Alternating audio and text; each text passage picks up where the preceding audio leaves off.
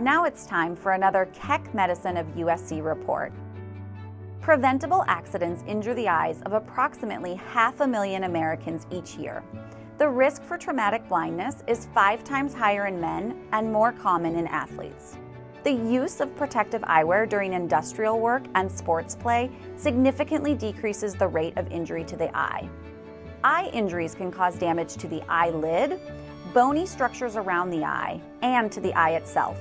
Some damage is clear immediately, but other types are often asymptomatic and the damage is not evident until years after the accident. Any blunt or penetrating trauma to the eye can cause damage, and you should be evaluated by an ophthalmologist.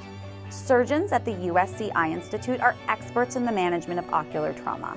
If you have ever suffered trauma to the face or eye, make an appointment now to ensure no damage has been done.